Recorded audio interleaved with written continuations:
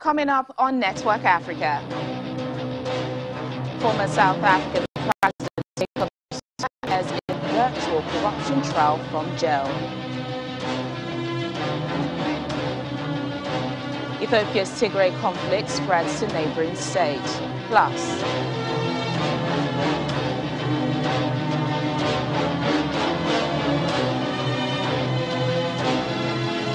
Ethiopia meets second-year target for filling disputed dam on River Nile.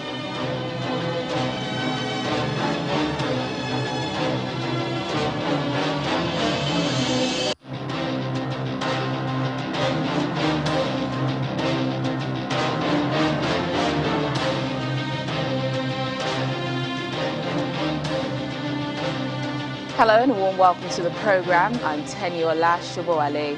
From a deadly fuel tanker explosion in Kenya to South Africans celebrating Mandela Day following a week of violence and looting, we begin the program with news and stories that made headlines over the weekend.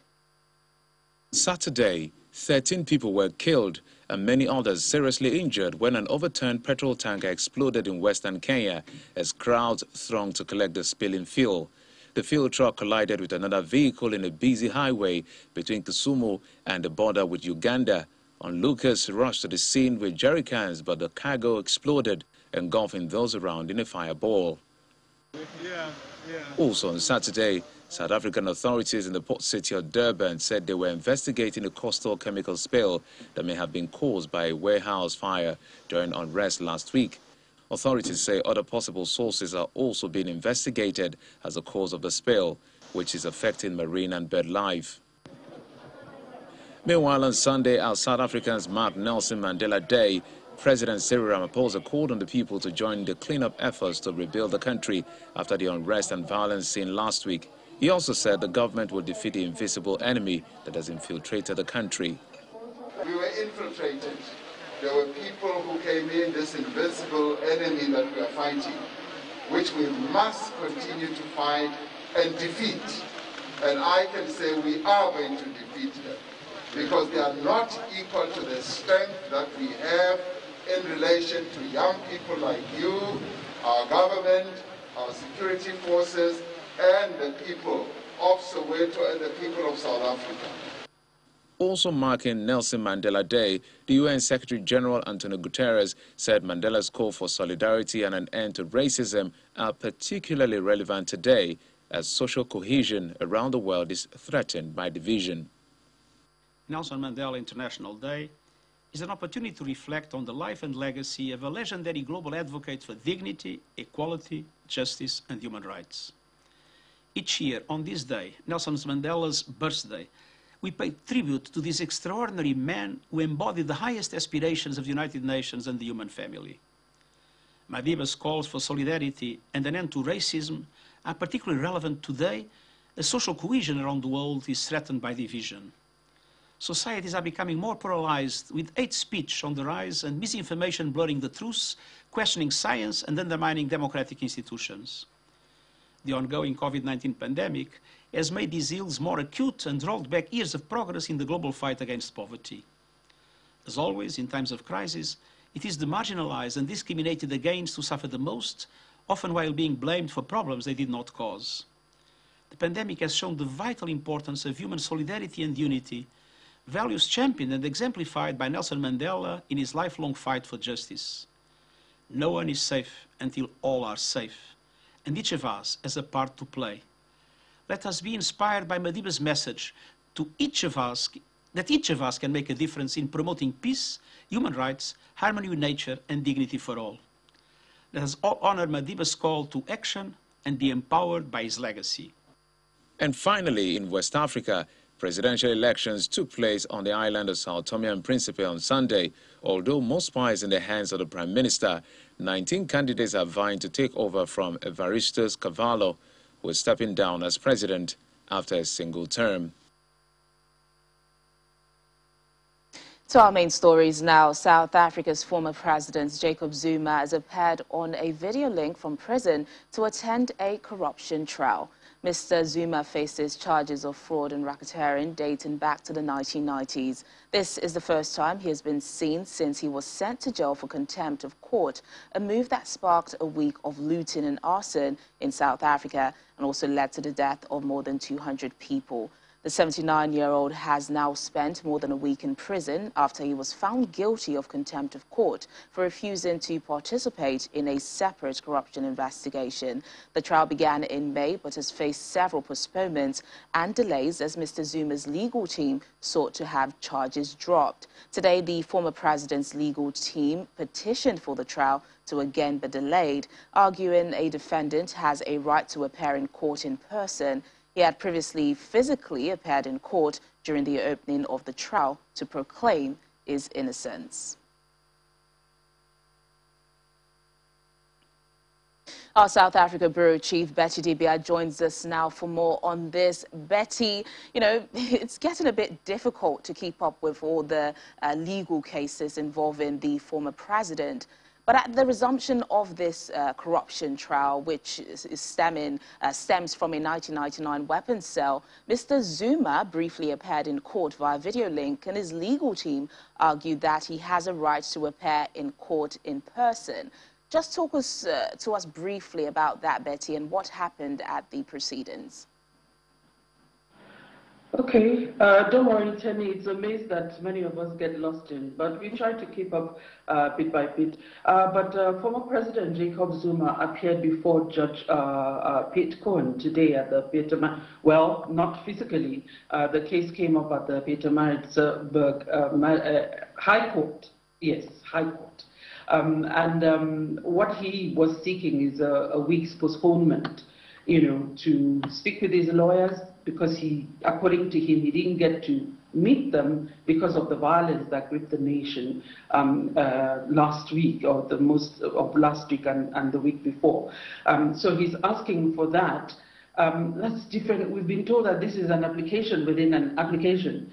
So on resumption, you want to enter a special plea on why he should be acquitted without any trial, like the whole case of the trial for the 1999 arms deal to be dropped, and that he should be set free on the charges that have been brought against him. Of course, the National Prosecuting Authority refused, saying that there is no need, when his lawyers were saying that it's a violation of his rights according to the relevant sections of the Criminal Procedure Act, you know, that it's a violation of his right if he doesn't appear in person to present or enter that special plea that he's talking about. The prosecuting authority, the National Prosecuting Authority, refused, saying, but then it's up to the judge. I think we'll get to hear how this will end by tomorrow, because the judge doesn't really want to spend a lot of time on this case. He wants to get it done. It's been over 17 years and still counting, and the delays, you know, it's harming the case, so to speak. But I understand again that this is apart from the case, that he may be allowed to attend if he applies to attend his brother Michael's funeral, which will happen, I think, Wednesday or Thursday. But then he's back in again. All right, Betty. Considering the mass unrest we saw last week, what measures did the authorities put in place ahead of this? And were there any demonstrations in any part of the country today? Well, it was a virtual hearing, so nothing. People are still counting their losses. There is fear, so nothing was put in place to bring him to court. It had already been announced that it would be a virtual hearing. So remember, we're in third wave of COVID. There's a surge right now going on that we're dealing with. So no, usually when he appears in court, a lot of people come, apart from politicians, regular people on the ground, come to catch a glimpse of him and the usual dance and address that he does outside the court. Of course, it won't be in the interest of security to even let that happen at this time. Nobody knows where that will end. So nothing was put in place, and it had been announced that it will be a virtual hearing, this particular case. All right, then. President Cyril Ramaphosa has blamed what he calls infiltrators for inciting the violence and looting seen last week. Any idea who these statements are directed at? And is anyone likely to be charged for this? We understand from the MPA that 3 people are, or the police minister, that 3 people are already in custody. One appeared in court at the Williput Magistrates Court. The bail hearing has been, our application has been postponed. But he is a member of a small opposition party, the Patriotic Alliance. His name is Bruce Nimmerhout. I can call his name now because he's already been brought to court. The others cannot be named. According to the police minister, there are other names on that list.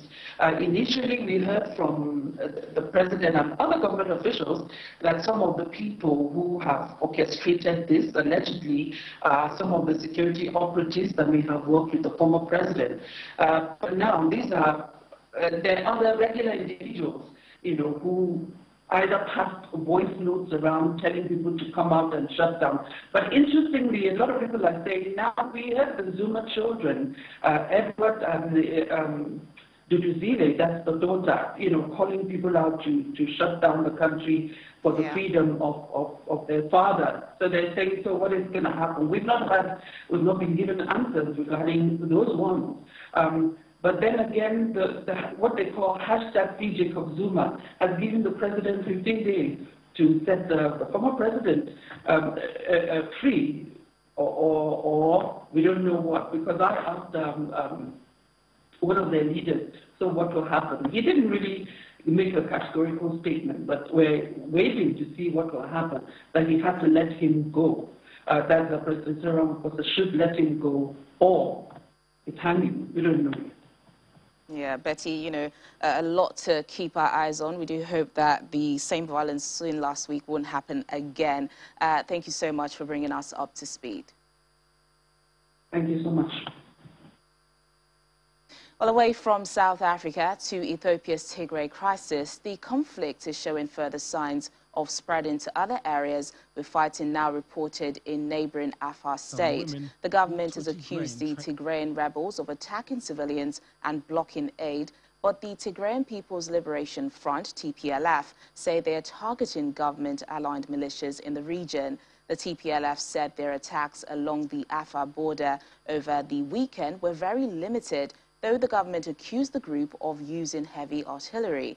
Fresh fighting along the Afar-Tigray border could hinder humanitarian efforts, making things worse for civilians in war-torn Tigray.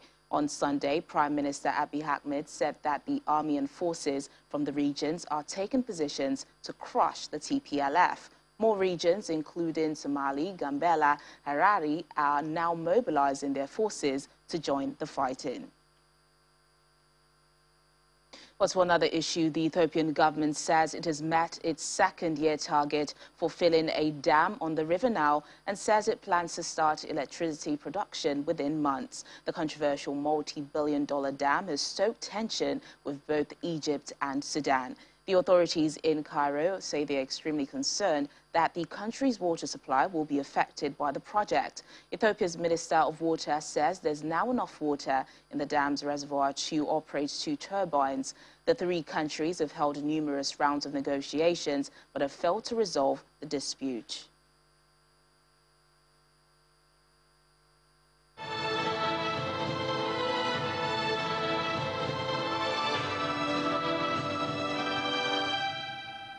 For some updates on the COVID-19 pandemic now, almost 500,000 doses of the Johnson & Johnson vaccine have been delivered to Ethiopia. Ethiopia's Health Minister Lia Tadesse and U.S. Ambassador to Ethiopia Geta Passi attended a ceremony at Addis Ababa International Airport to greet the shipment's arrival. In a speech, the Ethiopian minister says the vaccines had come at an instrumental time when the Delta variant is ripping around the world, driving a new spike in cases. She adds that the country expects to receive 1.2 million doses, with the remaining vaccines expected in the coming weeks. Ethiopia will be receiving around 1.2 million doses of Johnson & Johnson from the U.S. government. But this morning we have received 453,600 doses of this 1.2 million, and we expect to receive the remaining doses in the next 2 weeks or so. This also comes at a very instrumental time when this new Delta variant is ripping around the world, driving a new spike of cases and deaths in more than 104 countries, and with a very heightened concern for this strain to circulate worldwide. Still to come on the program, we'll have more on the COVID-19 pandemic, plus timid preparation for Eid in Libya amid difficult economic situation. Please stay with us. Thanks for staying with us. Still on COVID-19 vaccinations, health authorities in South Sudan say they have closed down all the COVID-19 vaccination centers after running out of jabs. The country received 132,000 doses of the Oxford AstraZeneca vaccine from the COVAX facility, but 72,000 of them were donated to neighboring Kenya over concerns that they would expire before use. South Sudan had a slow rollout of the vaccination program, and the ministry says the doses that remained have been used to vaccinate more than 50,000 people with the first dose and 4,000 of them with a second dose. About 9,000 healthcare workers have been vaccinated so far. Authorities say 3 types of COVID-19 variants of concern are circulating in the country: the Alpha, Delta, and Beta variants. All over in East Africa, police in Malawi have launched an operation to enforce mask wearing as the country battles a surge in COVID-19 cases. Over the past few weeks, there's been a rise in deaths linked to the coronavirus, with new infections averaging more than 400 a day.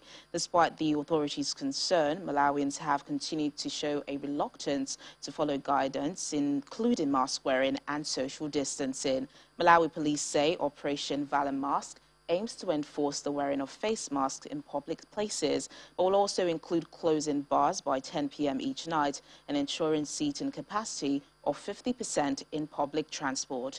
A curfew has also been put in place from 10 p.m. to 6 a.m.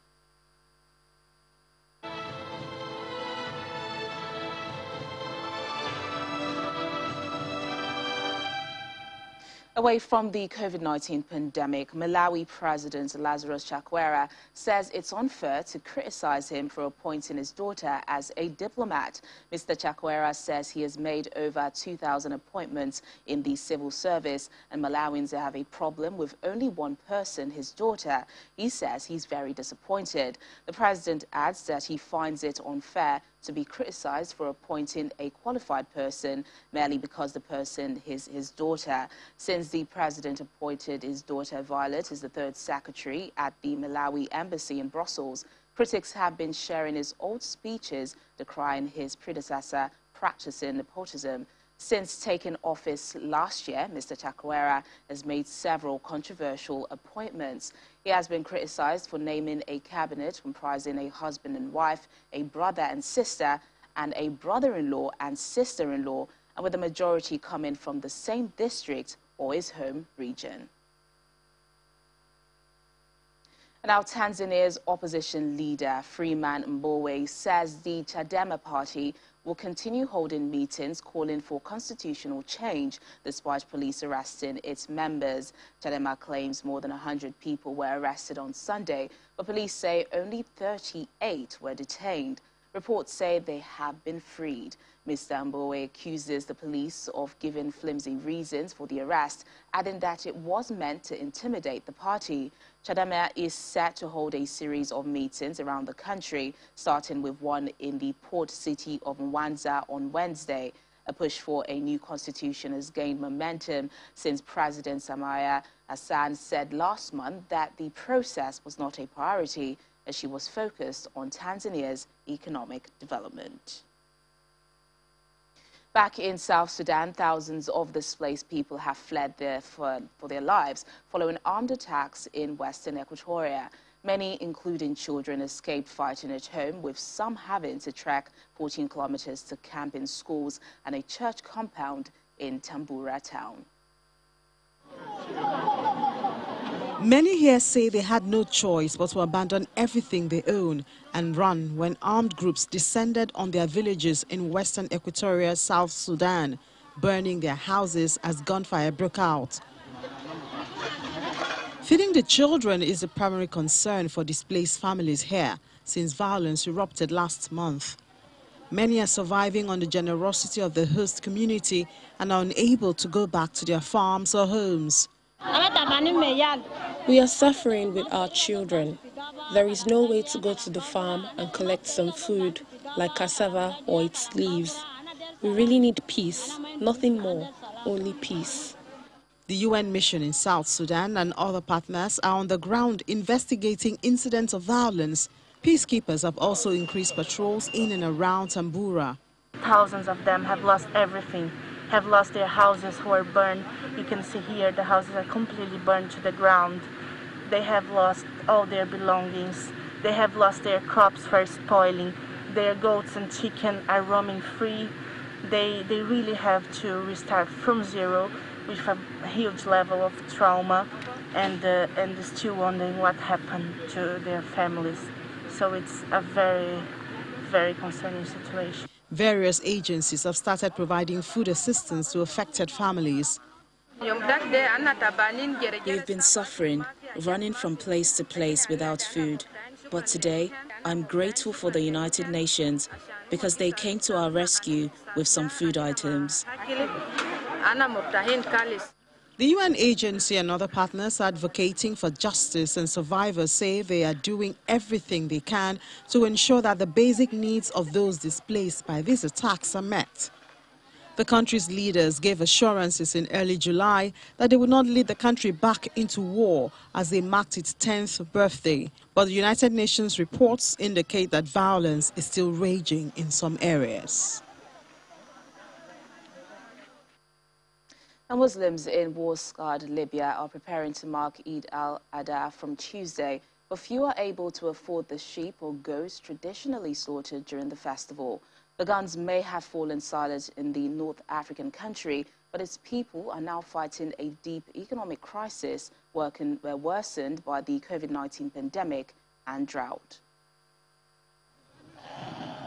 With only few people walking around sheep markets in Libya, Adha Eid comes amidst hard economic situations on Libyans who suffer from low salaries compared to life costs. Many blame successive governments for economic struggles in the country. Prices are high, vegetables, fruits and everything. Salaries are limited. The government must find a solution for the salaries, jobs and unemployed youth. They must look at us. Citizens are tired. We are so tired. Years of fighting and the Libyan state's division into two rival administrations have compounded a liquidity crisis, sent prices higher, and led to endless delays in salary payments to the many public sector workers. With many banks also capping withdrawals at 1,000 dinars, queues at cash machines are long, and Libyans are forced to plan their shopping and expenses long in advance. The coronavirus pandemic has compounded Libya's woes, and cases have exploded in recent weeks. Last week, UN Special Envoy to Libya, Jan Kubis, warned that Libya's banking system will likely collapse if the country's two parallel central bank branches do not unify, and stalled political talks could unravel a ceasefire. I'm concerned that although the ceasefire agreement continues to hold, notwithstanding minor clashes between armed groups and criminal gangs, the unity of the JMC and implementation of the agreement could unravel if the political process remains stalled. The JMC has a vital role in the implementation of the ceasefire agreement, and its achievements have previously paved way to political progress. Every effort must therefore be made to preserve its unity and to insulate its work from the detrimental effects of the political stalemate and the standoff between Libya's main political actors. Oil-rich Libya descended into chaos after the NATO-backed overthrow of leader Muammar Gaddafi in 2011. It's been divided since 2014 between an internationally recognized government in the West and a rival administration in the East that has established its own institutions. And finally on the program, spicy grilled fish served whole is one of Cameroon's de facto national dishes. But around half of the some 500,000 tons of fish consumed per year is bought from abroad, while the rest is almost all wild caught. Boris Kamgo is part of a government-backed aquaculture movement seeking to grab a larger share of the ever-growing market for fish. Take a look. When Boris Kamgo scatters food into the netted enclosures of his fish farm on the palm-fringed Dimbaba River in the littoral region of Cameroon, the surface churns with the red tilapia fish he hopes will help curb his country's dependence on frozen imports. He's part of a new government-backed aquaculture movement, seeking to grab a larger share of the ever-growing market for fish in the country of more than 20 million people. Here, when you see the red, it's a bit like the Red Sea bream that you find at the market. But these are red tilapias. After my studies, I did a lot of research on the red tilapia, and I realized it could adapt to local waters, so I received the permission from the government to introduce the species here.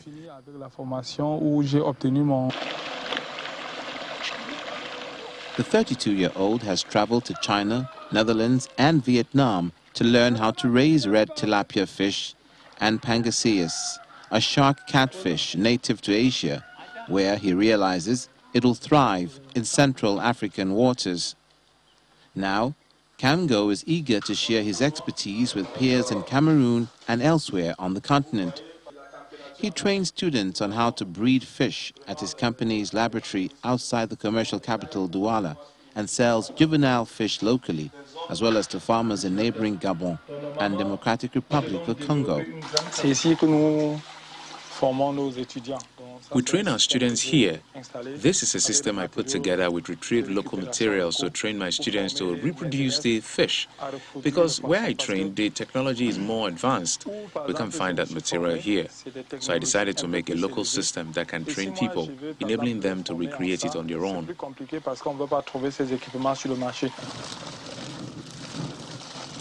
Market dominance is a distant dream, but fish farming is on the rise across Cameroon, with over 10,000 tons produced in 2020 compared with 5,000 tons in 2018, according to the Fisheries Ministry. The government removed all customs duties on imports of aquaculture equipment to encourage the sector to scale up further earlier this year. And that's the program today. Thank you so much for watching. I'm Teniola Shiboale. Bye for now.